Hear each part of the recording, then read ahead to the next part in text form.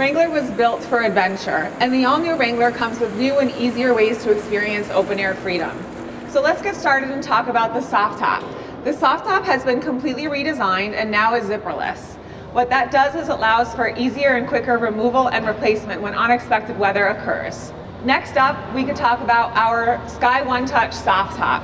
This is a one-touch, fully retractable roof, and it is available on the Sahara and the Rubicon four-door. You can push that button and experience open-air freedom at speeds up to 60 miles per hour. Even our hard top, which you're looking at today, improved, with freedom panels that are 20% lighter. Rugged on the outside and completely refined and quiet on the inside, the new Wrangler has an all-new interior. With over 75 safety and security features, we now offer our customers the safety and security that they want and need today. With features such as blind spot monitoring, cross path detection, rear backup camera, and rear park assist. We also offer, as you've seen in the interior, for those of you who came up this afternoon and taken some pictures, you've seen this 8.4-inch touchscreen radio. It comes standard with nav, Apple CarPlay, and Android Auto capability. Let's talk about our powertrain combinations next. So Wrangler comes standard with the 3.6 engine, as well with the 6-speed manual or an available 8-speed automatic. We also offer what's new this year is the 2-liter turbo engine. Our Wrangler comes with e-torq technology. E-torq technology is a mild hybrid system. And in that mild hybrid system, some of the functionality of that is a stop-start technology, regenerative braking, and extended fuel shutoff. This performs at 270 horsepower and 295 pound-foot of torque.